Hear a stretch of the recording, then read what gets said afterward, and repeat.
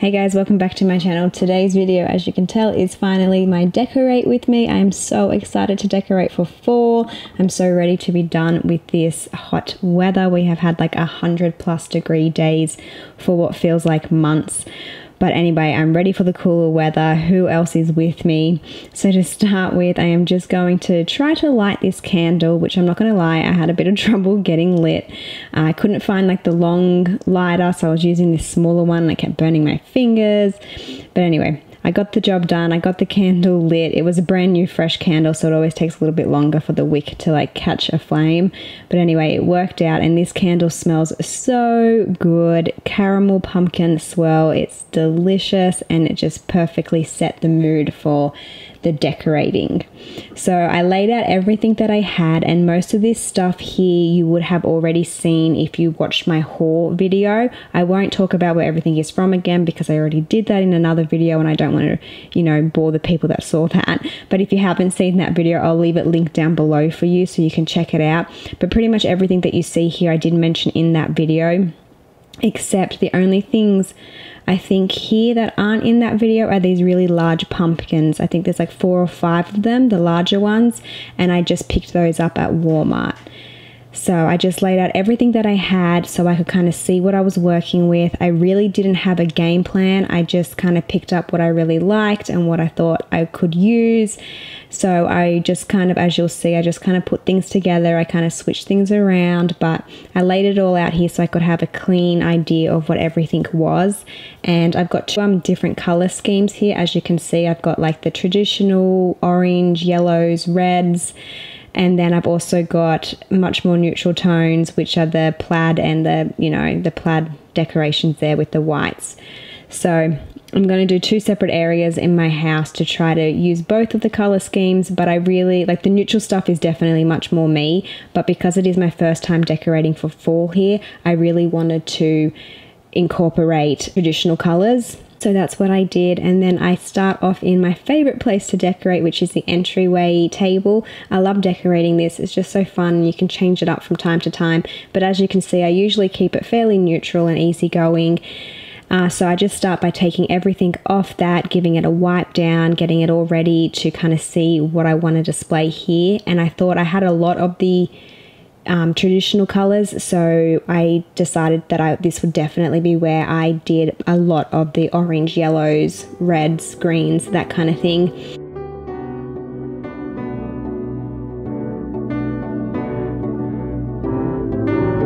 So I start by first laying out the table runner that I had picked up, and it just has some autumn leaves on it. It's fairly easy going, but then once I put all the color on top of it, it really worked very well.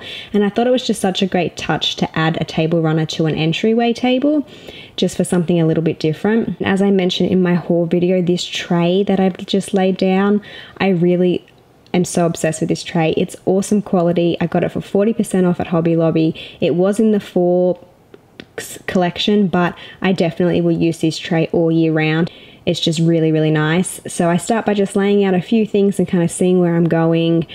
I decided that I wanted to do in the tray kind of like a little pumpkin patch type thing. That's what I was going for. So I put the pickup truck in there that had all the harvest in the back of the trunk, and then I added some pumpkins to it and some acorns that came in a pack, and then I also had these loose leaves which I just kind of placed all the way around. I'll show you guys a close-up of everything as well so you can really see how everything came together. But I just kind of played around with that for a little while, just trying to get everything in place and see how it looked. And I really did like the way that it turned out. I thought it turned out great. I haven't seen anybody do something like this before with the truck and the pumpkins, but I just thought it was really cute. I'm sure that it's been done many times, but anyway, I just thought it turned out really cute. And then I picked up this little tiny hay bale, I guess it's called, and as soon as I opened it up, man, it went everywhere. So FYI, if you have a hay bale and you haven't opened one up before, get ready because it's going to flake everywhere. And then I had these little scarecrows, and I thought they would be really cute to stick in there. The sticks were too long, so as you just saw, I just cut the sticks a little bit shorter so I could stick those in there, and that turned out so cute.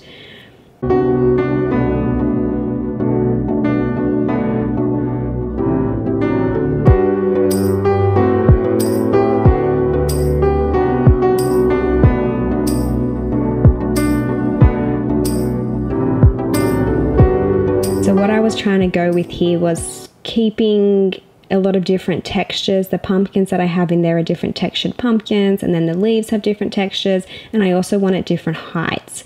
I just think it's really nice when you mix textures and add different types of heights. It just kind of completes the space and pulls it all together.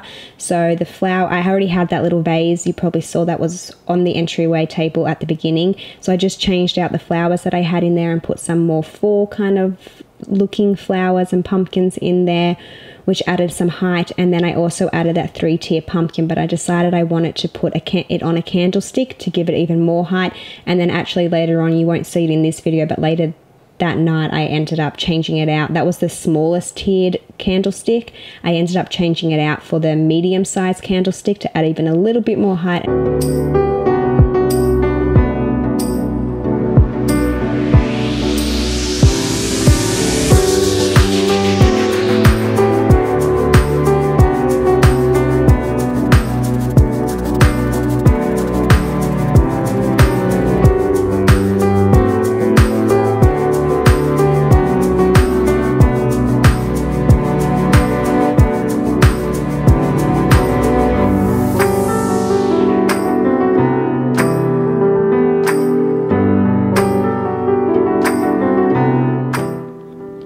I picked up this barrel, which I thought would be really cute to put like some pumpkins in and have it kind of like a pumpkin patch where you pick your own pumpkins.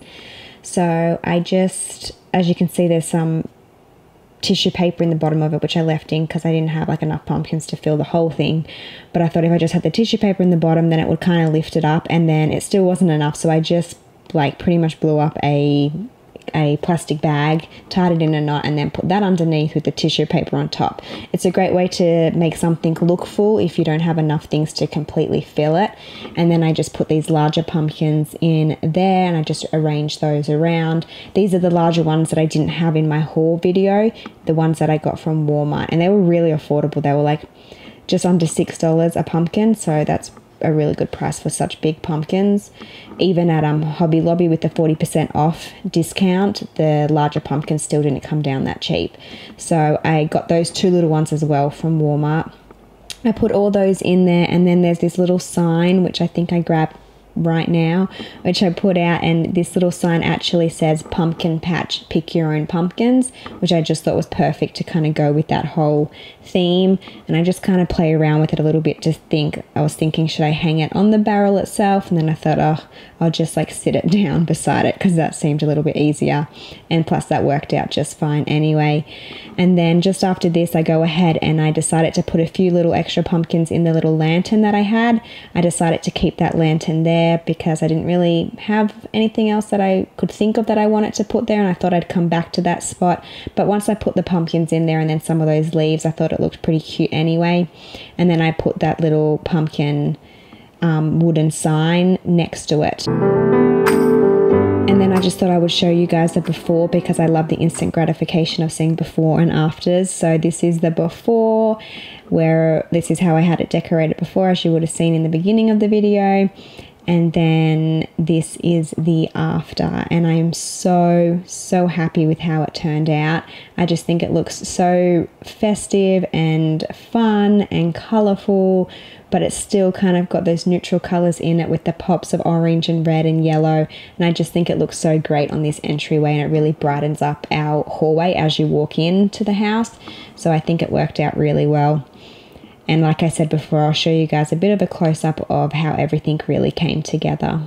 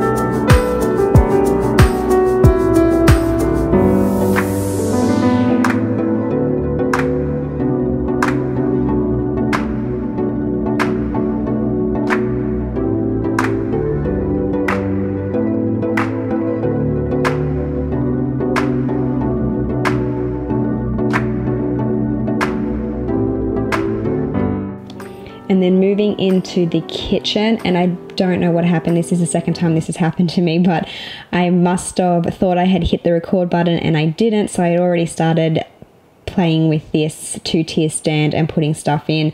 I didn't really miss too much though. All I did was exactly what I'm doing right now, just kind of fiddling around and putting a few things in and seeing what fits and what I like and what I don't like. And I mean, that's the fun with decorating. It's nothing set in stone. You can just do something. If it doesn't work out, you just try something else. If you don't like it, you can just change it up.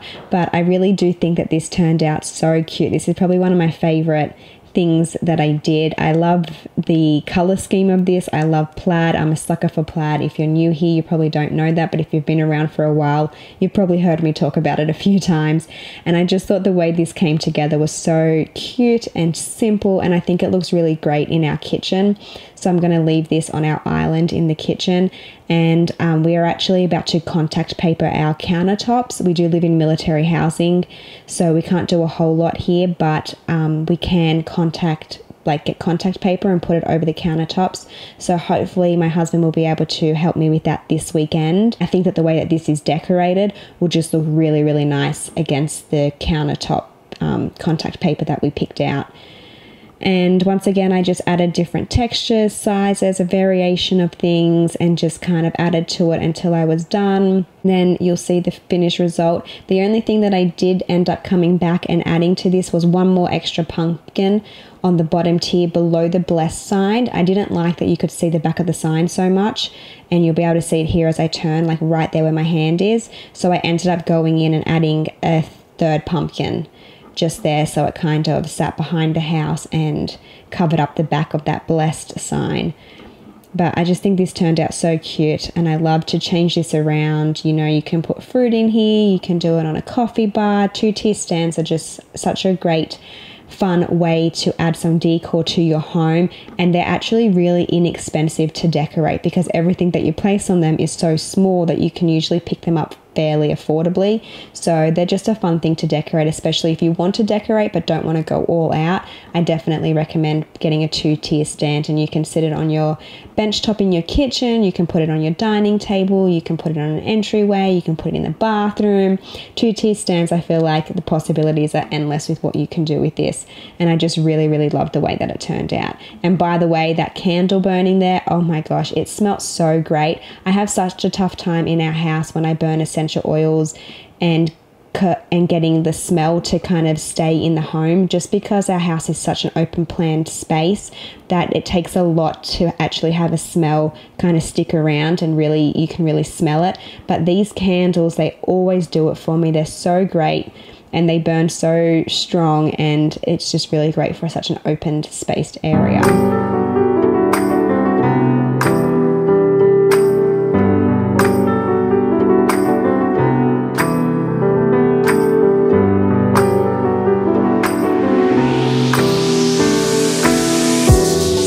Video you may have seen me and my husband Andrew, we DIY'd this decor that's on the wall here with the mason jars and the window panel, and I just decided I would just change out the flowers that I had in there to some autumn kind of colored scheme flowers, which was really easy to do and such an effective way to just really simply change up the space.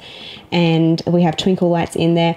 But after I changed the flowers in the mason jars, or the leaves in the mason jars, I kind of started to feel like I wanted to do something with the wreath. So let me know down below. I had intentionally planned to leave it and just change the mason jars, but now that I look at it, I feel like maybe it needs something else added to it. We did add that little thankful sign, which definitely like lifted it up a bit, but I don't know. This is the before and then the after. Let me know what you guys think down below. Should I change that wreath out? Should I make it a little bit more fall inspired, or should I just leave it as is? I don't know. It's probably fine, but I don't know. Once I get started decorating, I just have so many more things that I would love to do.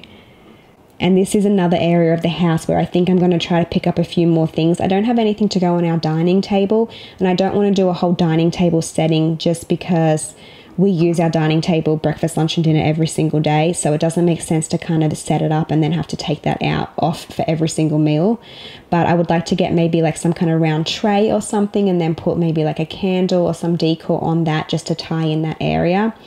And then I had these signs. These are the signs. And I didn't really know what I was going to do with them, but I decided to hang them on the doors. So this one I hung on our pantry door. This is just with some twine that I had. And then I hung the other one on the door in our entryway, which is kind of opposite to where the entryway table was that we decorated just before. And I think they look really nice there, and they just add a little extra something to the walkway as you walk through. And then this is, see what I mean? I don't know if I want to add something to that or not. I don't know. Let me know. And then I didn't really do a whole lot with the blanket ladder. I just changed out one blanket. I had thought about getting a different blanket, but the red plaid one that I already have out pretty much all year round, because it's one of my favorite blankets, it's already like goes with the whole theme. So I didn't feel the need to change it. So I just added that nice white crocheted blanket that my grandmother actually made for me. And then I just put a little pumpkin hanging on top of it. And then just to keep it really simple but add a little something to the TV, I just added a few pumpkins. Really easy. These are the pumpkins that the kids always go to and they play with, and I'm fine with that. These pumpkins, I think, were from the dollar store. I think all of these pumpkins were from the dollar store, and they can't break or anything. They're just like foam. They're not going to break on them, and the kids like to play with them, and I'm okay with that. This is the end result, and that's all I did for today. Like I said, I do want to update the dining table with something, and I do want to get some new 4 cushions. They're the only 2 things that I really want to get that I haven't gotten yet. But anyway, guys, thank you so much for watching this video. I really hope that you enjoyed it. I hope that it motivated you and helped get you in the fall spirit, because I'm so ready for that cooler weather. Let me know down below what you thought of this video. And like always, I hope that you have a great day and you make it count. I'll see you in my next one. Bye.